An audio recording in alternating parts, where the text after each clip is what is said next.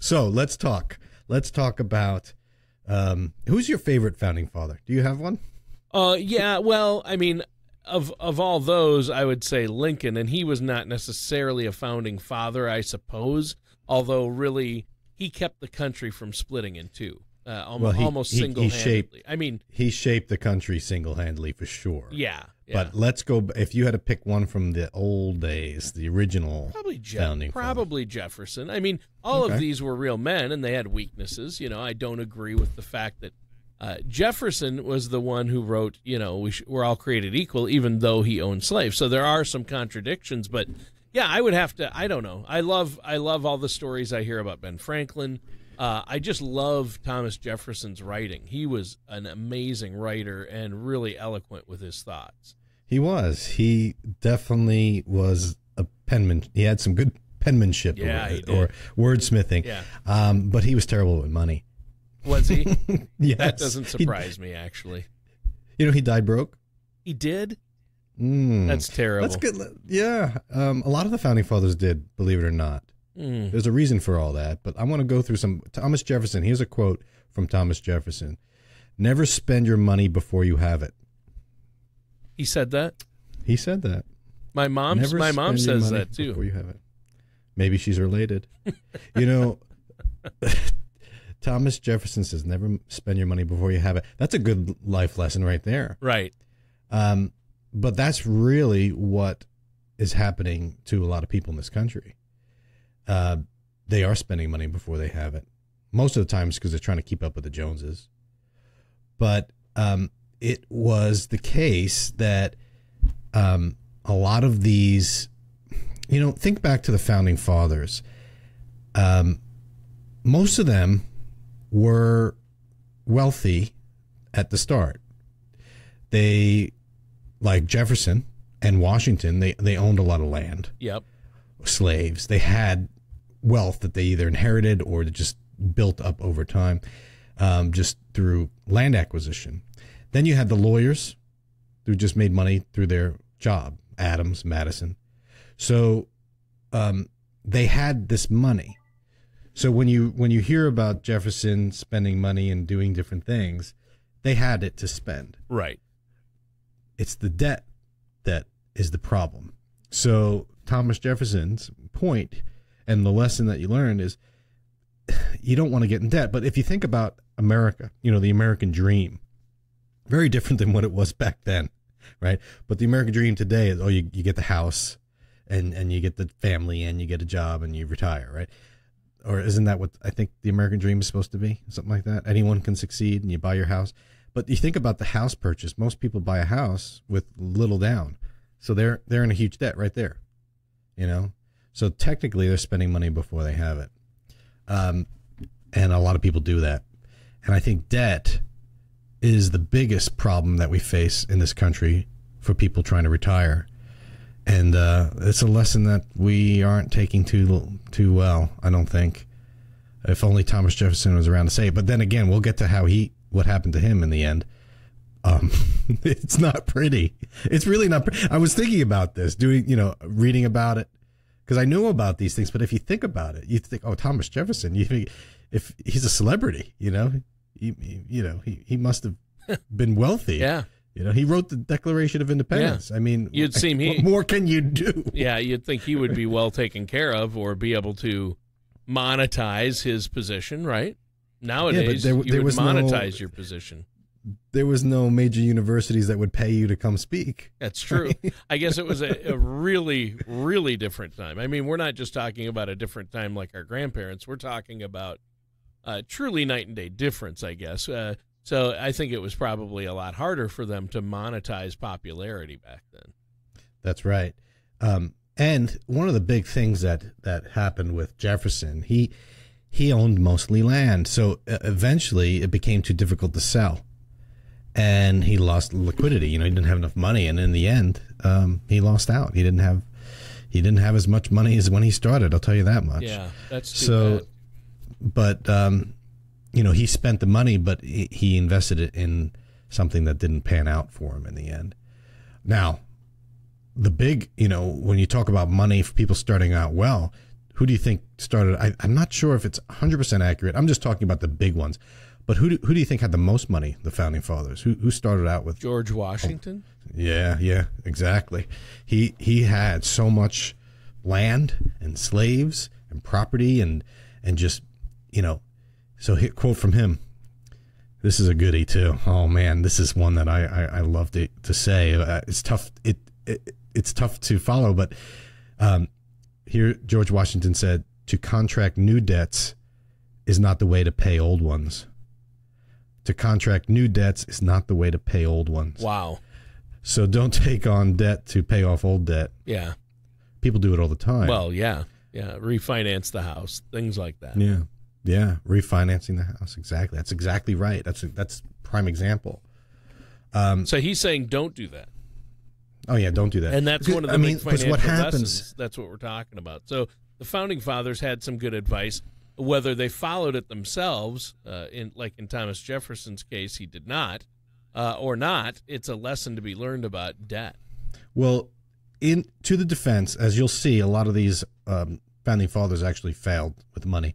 To their defense, it was a different time. Yeah. There was so much uncertainty with currency, with inflation, with land and plus they were fighting a war, someone had to pay for that. So, it's not like today where, but these lessons that they said then still apply. But, you're right. That one from Washington, what happens is people, they have a debt, I owe whatever, a credit card, $10,000. So they'll borrow from someone else or another card to pay off that first one. And now they have two debts, or they're using the money from the new card to partially pay the minimum balance on the other one. And before you know it, it snowballs into this huge big debt payment, And so back to Thomas Jefferson, never spend your money before you have it. Don't use those credit cards. Yeah. And then if you do have a credit card debt, don't take another credit card or another debt out to pay for it. That's what George Washington said. So you add George Washington and Thomas Jefferson together. What do you have? $6, right? No. Is that right? Thomas Jefferson's, he's $21. Yeah, 20. Jefferson's on the 20. Washington's on the dollar. So you had up their advice. You got $21 to pay toward that credit card debt. Exactly. I get the joke. But it almost worked. You almost had it. No, because Andrew Jackson's on the $20 bill. Jefferson, Abe's on the 5. Where is Thomas Jefferson? Where is Thomas Jefferson? That's what that's how do I not know that? I don't know. He's on the $2 bill, right? 2. Yeah.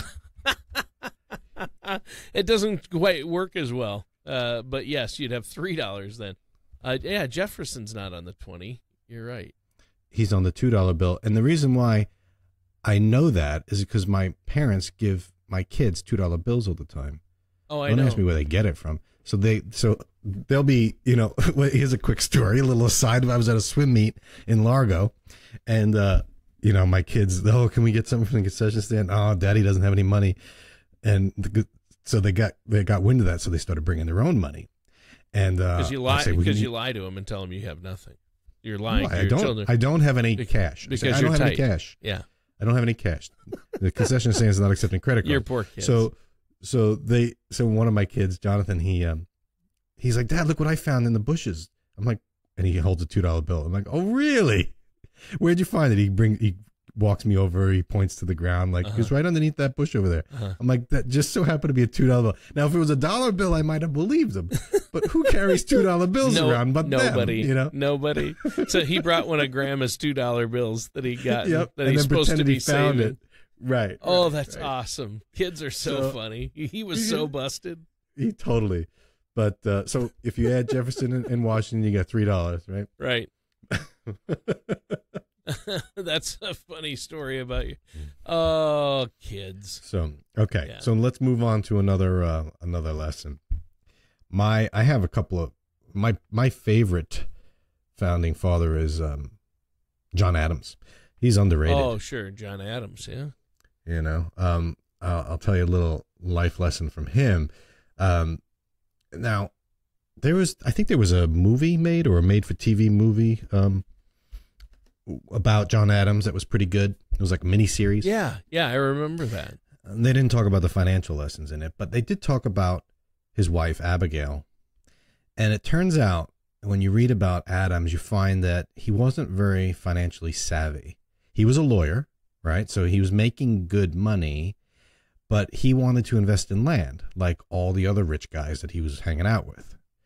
But his wife, she stopped him. Abigail stopped him. And someone wrote an autobiography on them. I forget the name of the author, but he was saying, the best thing that ever happened to John Adams financially was him going away for 10 years. Because with the war, he went to France, he was in London. So he was away, and that left Abigail in charge of everything. And at one point during the revolution, and afterward, the government was selling bonds to raise money, and they were worthless, really, because the government was, are we going to have a government? Right. Like, we're fledgling. So the government bonds were trash, and so she, instead of buying land, she was buying these government bonds from pennies on the dollar. They were using government bonds to pay the soldiers and different, for government services. And she was astute enough, kind of like Warren Buffett, when everyone else is selling, it's time to buy. And when everyone else is buying, it's time to sell, or panicking, Mm-hmm. She bought government bonds, which were considered trash. And then, of course, what happened to the government? It stabilized, and then boom, right? That's worked. And that's all her. He had nothing to do with it. And if you read about it, he's like, he was trying to send money from France, and she's like, don't send money, send goods, because I can resell them here. Even if I lose one ship out of every 3 you send with goods, just due to pirates, literally, Wow. I still come out ahead. She was doing the math. Lesson learned from John Adams: if you don't, leave the investing for someone that understands it, if you don't understand it yourself. Right. Or you can say, happy wife is a happy life, right? Right. If your wife's smarter than you, do it. If your husband's smarter than you, let them handle it. Right. You got to stay involved, but sometimes you got to pass the financial duties to someone that knows what they're doing. Yeah. And don't try and be a hero. And someone you trust. Right, of course. Yeah. Exactly. That's why I want you handling it. I trust you, Dan. I would trust Abigail Adams with my money. Yeah. But wait, you're not going to return the favor and say you'd trust me with your money?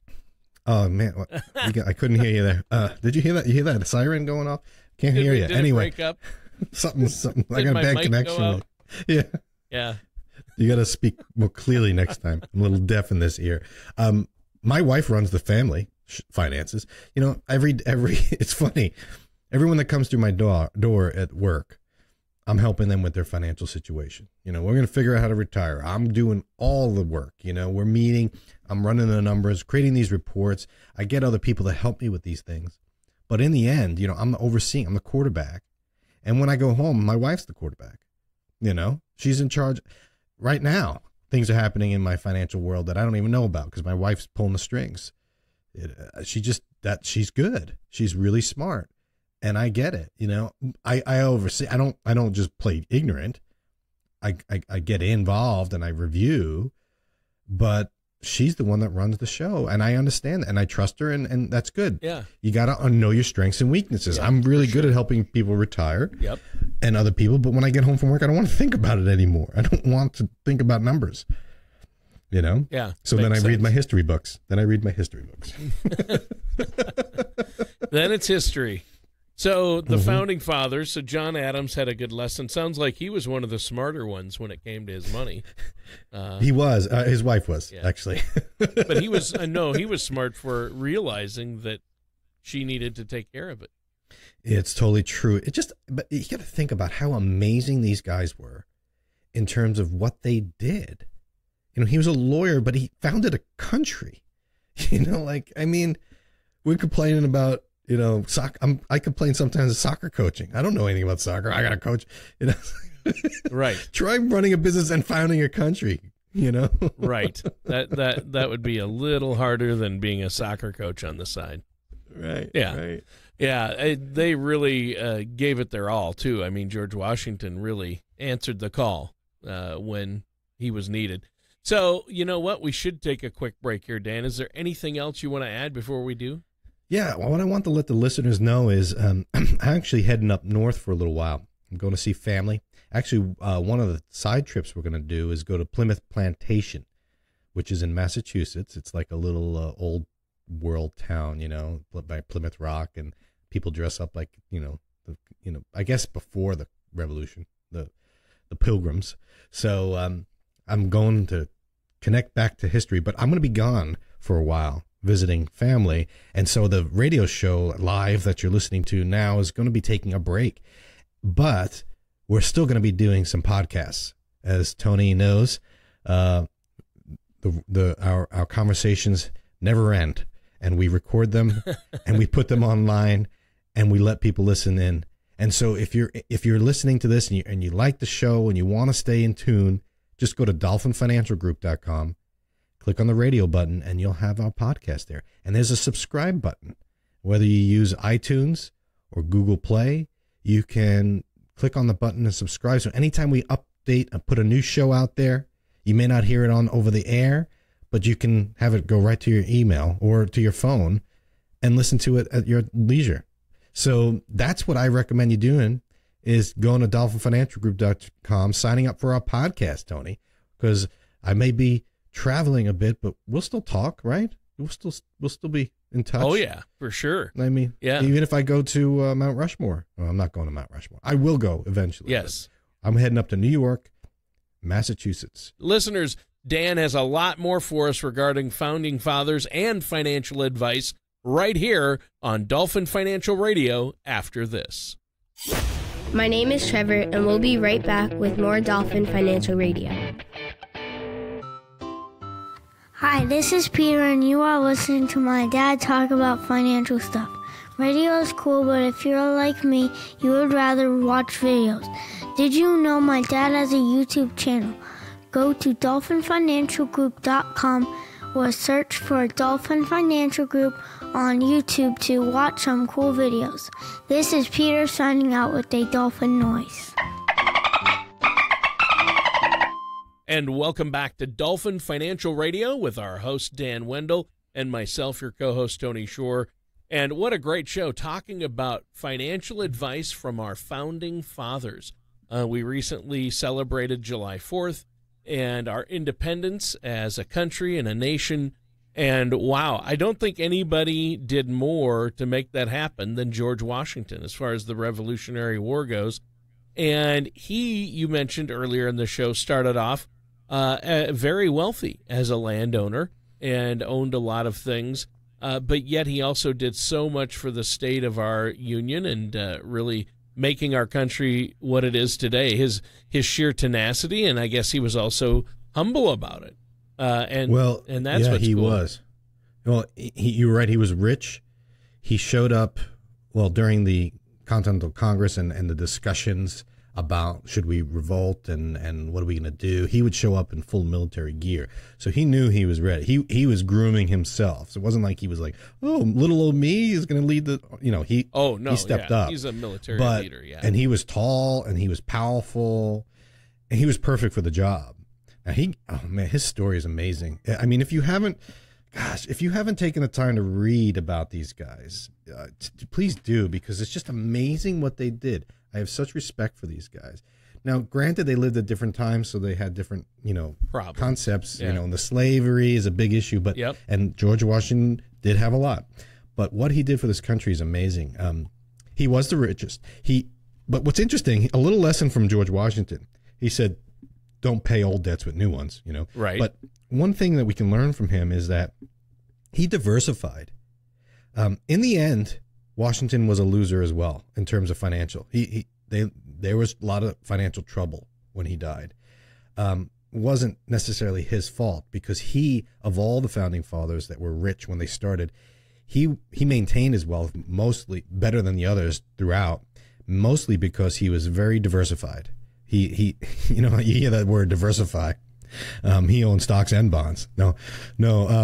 He was truly diversified. And like, for instance, the big crop back in the day was tobacco, but he switched to wheat at one point. because he saw the writing on the wall, and he started selling the wheat for food and so forth. At one point, he realized land was not really going to be the place to go, so he stopped buying land and he started renting it. He started renting his land. Interesting. Instead of buying more. So instead of taking on more debt, he actually used the debt he had on his current land and started getting income from it. I believe, this one I haven't verified, but I believe it's true that he at one point bought docks on the Chesapeake River and charged people to actually use them.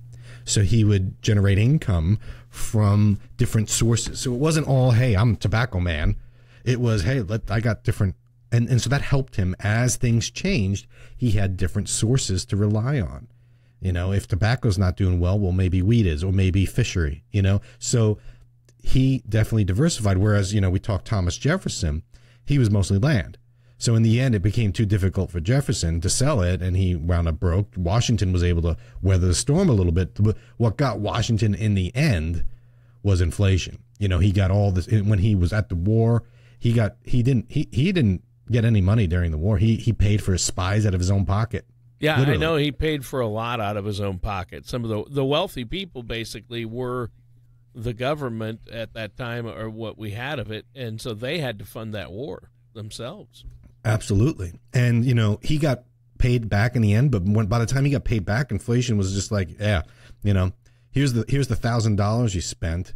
It's worth, $1 today. Yeah, exactly. You're not on the dollar, by the way, but, so during the time he's spending his money at high premium. And then later on when inflation kicked in and, with the currency problems of the new country, it really wasn't worth as much. So he lost out, and he spent a lot of his own money to fund the war. And then, obviously land and different things worked to their disadvantage.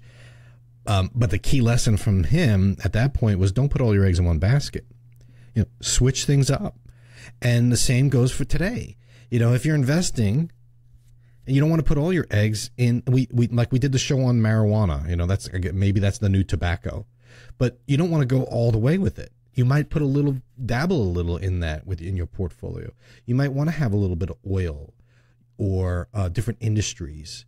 You might go international versus U.S. and dabble and spread it out, diversify. But then even further, you want to get out of the stock market with some of your money, put some in safety, put some in maybe real estate, put some in the bank. The key is you don't want to get caught by something that happens in one particular industry.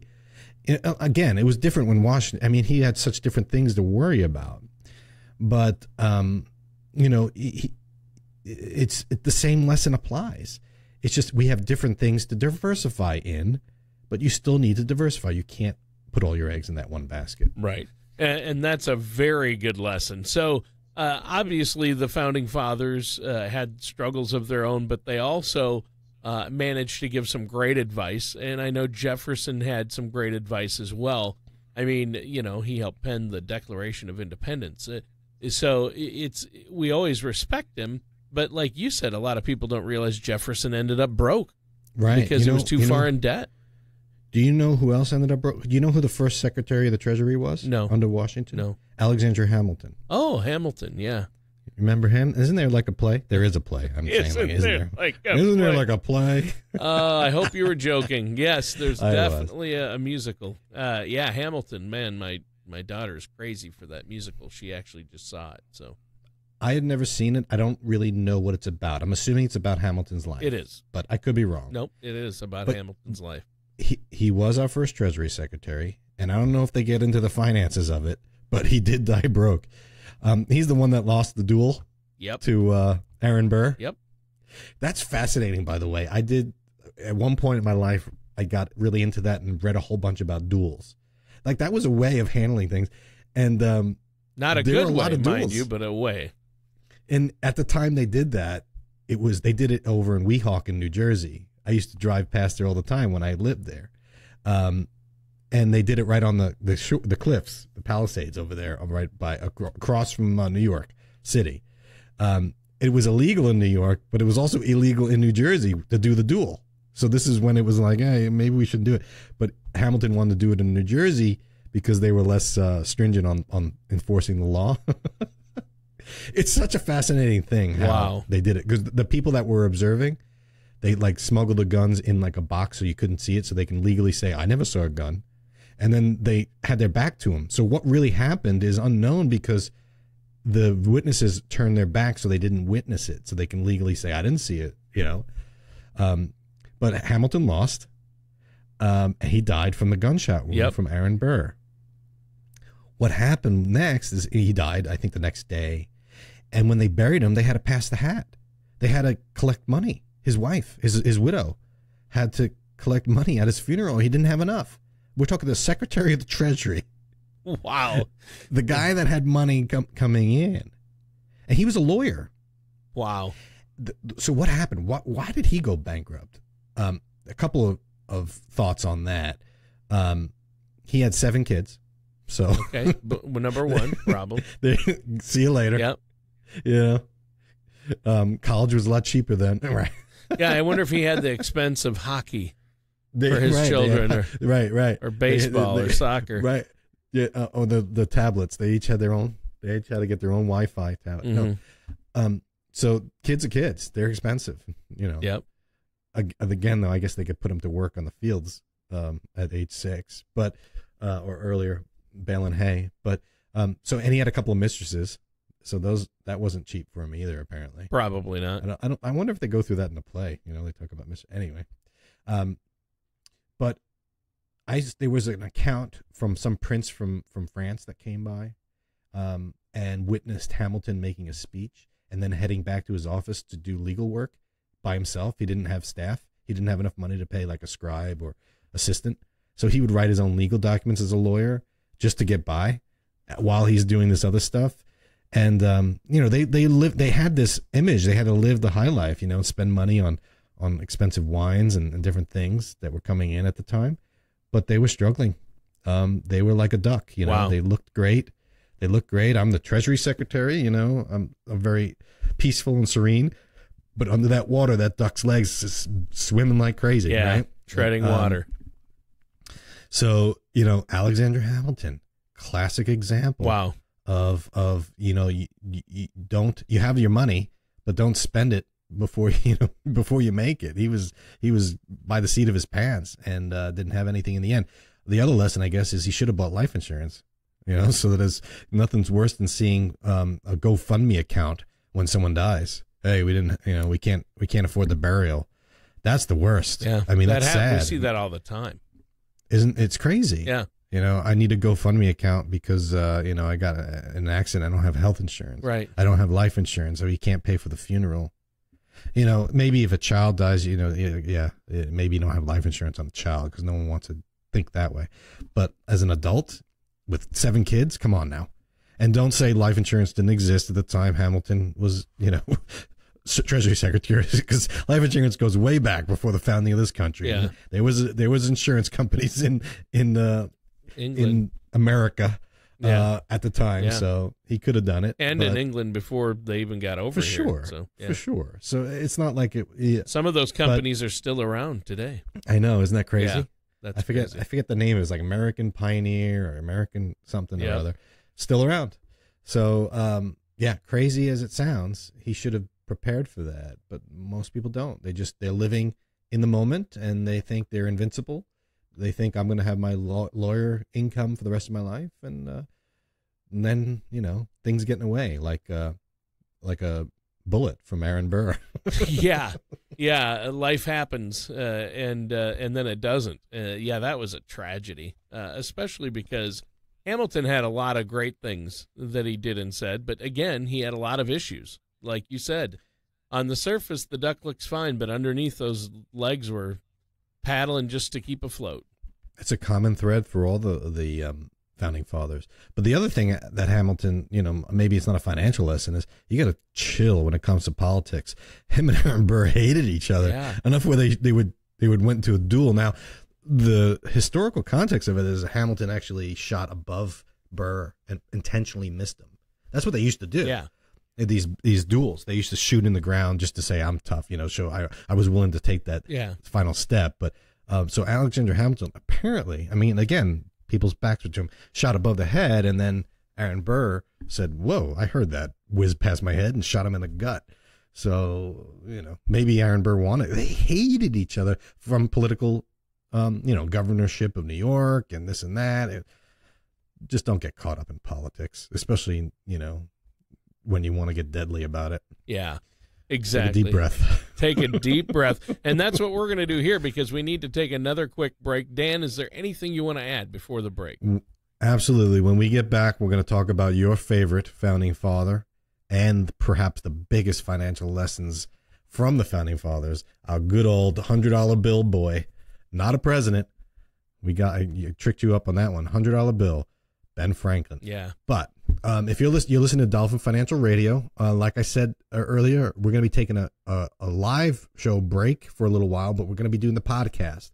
So if you don't hear us on the radio and you say, well, where did he go? I'm up in New York visiting family, in Massachusetts visiting family for the summer, and I am still doing podcasts. We're going to talk about some pretty cool topics. I think, Tony, one that we should talk about is taking Social Security early. I just did a seminar on Social Security, and it's fresh in my mind. So let's do a podcast on Social Security and why people should take it early and why people should delay. Anyway, you go to dolphinfinancialgroup.com and you click on the radio button, and you'll see there's the ability to actually subscribe to the podcast.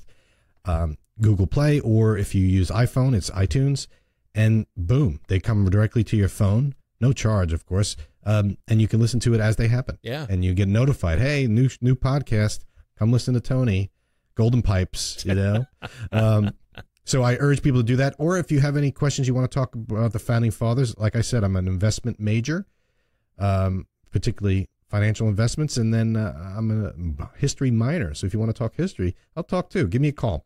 The number here at the office, 888-508-5935. That's 888-508-5935. And don't forget to sign up for the podcast at dolphinfinancialgroup.com. All right. Well, thanks for that, Dan. And listeners, stay tuned. We're going to be right back with more of Dan Wendell here on Dolphin Financial Radio. Are you having trouble understanding Social Security planning? When does it make the most sense for you and your spouse to start receiving Social Security? What is the impact on your Social Security benefits if you work during retirement? How much of your Social Security will be taxed each year? What strategies can you use to fill the income gap between what you receive from Social Security and the desired amount of income you'd like to receive in your retirement years? Let Dolphin Financial Group provide you with direction to this decision by claiming your complimentary guide to Social Security. Give our office a call at 888-508-5935 or visit us online at dolphinfinancialgroup.com. This is Violet, and you're listening to Dolphin Financial Radio. And welcome back to Dolphin Financial Radio with our host and history minor, Dan Wendell of Dolphin Financial Group, financial guru with a minor in history. And today we're talking about the founding fathers and the financial advice that we can glean from them, financial lessons we can learn from our founding fathers. And now we're going to talk about one of my favorites because he was a character and had so much to say and was so influential. I don't even know what he was. Ben Franklin. Was he a lawyer, a scientist, all of the above? That's the fascinating part about this, Tony. Ben Franklin was not rich. He made money. He didn't inherit land. He wasn't a lawyer charging big bucks. Right. He worked in a print shop. He was a printer. And he worked his way up to a point where he was able to retire at 42 years old. Wow. Ben Franklin. Wow. Now, granted, 42 was like today is like 80, right? Oh, yeah. Back then it was like 85. Yeah, for sure. For sure. No, but he did retire young. No. At the peak of his career. And that's fascinating to me. I'm going to talk more about that because there's so much to learn from Ben Franklin. Well, yeah. I mean, he's the only founding father that actually wrote a book about finance. I looked it up, 260 years ago. This year, marks the 260th anniversary of his book being published called Way to Wealth. You know what? I've never read that. Well, you've heard all the quotes. Basically, it's just proverbs about wisdom and little sayings about, how to stay wealthy and be happy. And it's called Way to Wealth. But you've probably heard most of it. And most of the quotes are what you're probably already going to talk about today. But diligence, yes. Stuff like diligence is the mother of good luck, and drive thy business, let not that it drive thee. Isn't that fantastic? Industry need not wish. He that lives upon hope will die fasting. There are no gains without pains. Yeah, I love some of these. Yeah. Did he say a penny saved is a penny earned? Yes. He gets credited for that. Yep, one of my favorite quotes. A penny saved, a penny earned. It's in his book. One of my favorite quotes from Ben Franklin was, "Beware of little expenses. A small leak will sink a ship." It's true. People say, I'm not the guy that's going to say, hey, stop to Starbucks. Although I will say Starbucks is expensive, by the way. I don't drink coffee, but I went in there for a tea and I spent like $5 for a cup of tea. I was floored, I'm going to Publix looking for the buy one, get one from the different teas I like. And anyway, it's just flavored water. Ben Franklin's beware of little expenses. A small leak will sink a ship.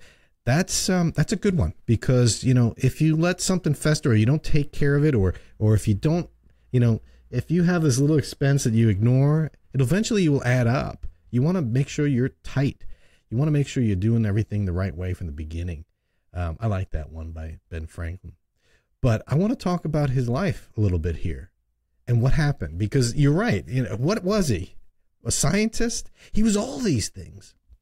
But let's talk about what got him there. It was he's got a very interesting story. And I think the biggest financial lesson from today's show is going to be from Ben Franklin's life and what he did. So you have to look back. He started, he was in printing. We're not going to go into the true total details here, but eventually he got to the point where his printing business was spread far and wide. Usually printing was like a local thing. I was, we had the tragedy with that local paper in Maryland, which, by the way, was around before the Revolutionary War.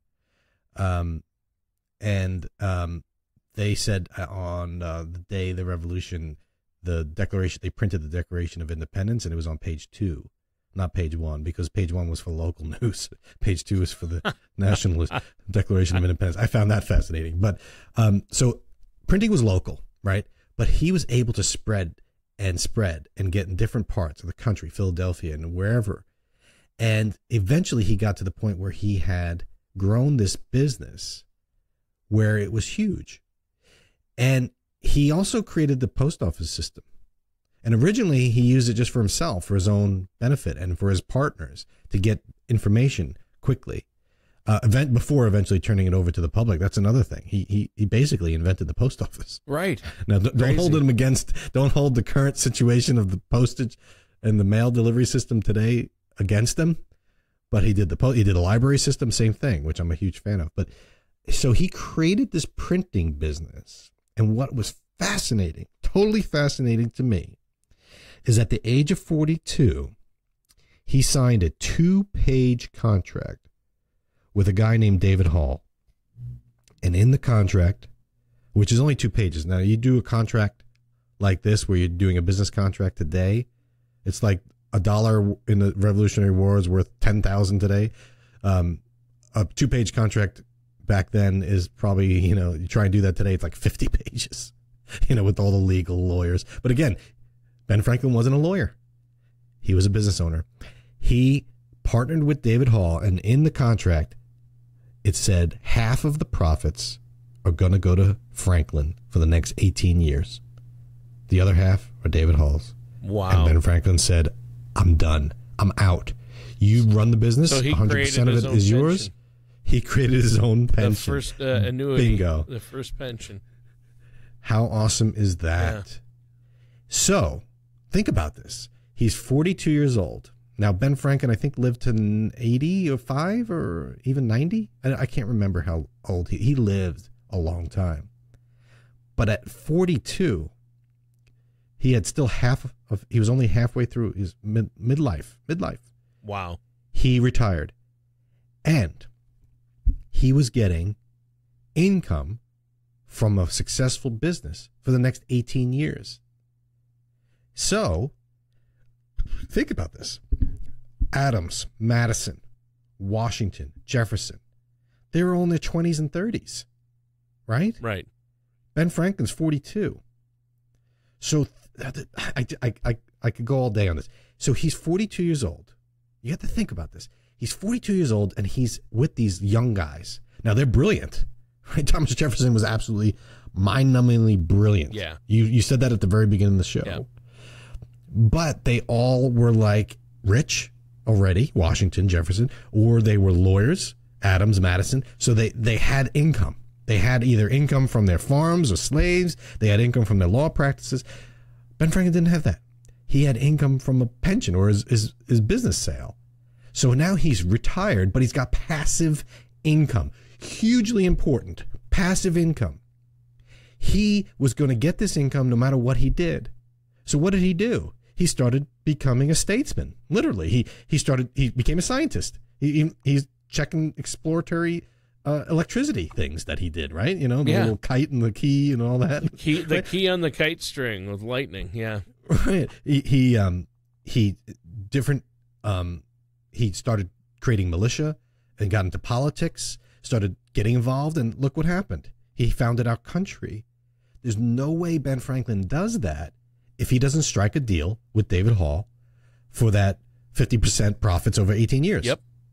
He can't do it. He can't live. He doesn't have the time to work on electricity and libraries and founding father business, right? Yeah. We'll call it statesmanship. I mean, he's created this life for himself where he's got this passive income, giving him the free time to then pursue the dreams that he wants to do. And luckily for us as a country, he did this because without his guidance and wisdom, especially with these young guys, he was able to kind of be the elder statesman at these meetings to kind of shape our country without caring or getting bogged down in keeping up with the Joneses. He used to wear a raccoon skin cap when he went to France. Yeah. They venerated him. They thought he was like a country bumpkin, and he played the part. Do you think that he cared about the latest trends, you know, with all the young guys that were he's like, I made my money. I did it the hard way. Yeah. You know, I don't have, land. I don't have a law firm that I need to. He just was getting the money, and he was able to focus and do things on his terms, which is fantastic. He was truly ahead of his time in that regard. Yeah. But hey, we're out of time for today's show, Dan. Flew by. I like this one. Great topic. Why don't you let the listeners know one more time how to get a hold of you and where to go to check out podcasts over the coming week, since we're not going to be live on the air for a while. Well, I hope everyone had a good Independence Day celebration. I mean, that's what we're talking about today, the Founding Fathers and the financial lessons we can learn from them. This was a good Dolphin Financial Radio show. Hopefully you were able to glean a few, maybe learn something about your Founding Fathers, maybe it enticed you to continue to read about them. If you want, I have a list of different books on these guys that I read that I find really good. I can share those with you. Or if you want to talk about legit financial issues that you're facing and what you want to do for retirement, how you can become the next Ben Franklin and retire at 42, give me a call. I'll help you with that. The number is 888-508-5935. But as Tony mentioned, I'm going to be traveling a little bit. We're going to do a lot of the shows in the next few weeks online as podcasts, which you can easily listen to whenever you want. You don't have to tune in at a certain time. You just go to dolphinfinancialgroup.com, click on the radio button, and you can listen to past shows, this one included, and you can listen to any of the new shows and sign up for notices as to when we upload a new show. That's our podcast at dolphinfinancialgroup.com. So I urge you to do that. We're not going anywhere. We'll still be around. Please subscribe to that. That's dolphinfinancialgroup.com, or give me a call. I'm going to still have the phone on. It's 888-508-5935. Tony, thanks for a good show. I enjoy talking about our founding fathers. Hopefully you picked up a few. I know you just took a trip out to see the Mount Rushmore, and urge others to do it. Yeah. And happy 4th of July to you. A little belated. Yeah, no problem. And that does it for today's episode of Dolphin Financial Radio with our amazing historian, Dan Wendell.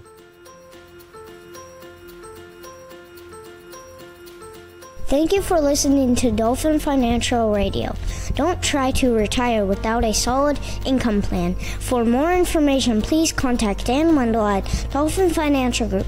Call 888-508-5935 or visit the website at dolphinfinancialgroup.com. Dan Wendell or Dolphin Financial Group are not affiliated or endorsed by Social Security or any government agency. Everything discussed on today's show was for informational purpose only. Since everyone's situation is different, some things may not apply to you. The materials presented are believed to be from reliable sources. We cannot be 100% certain that they are accurate. You should really talk to my dad or someone from Dolphin Financial Group before trying to implement these ideas or strategies.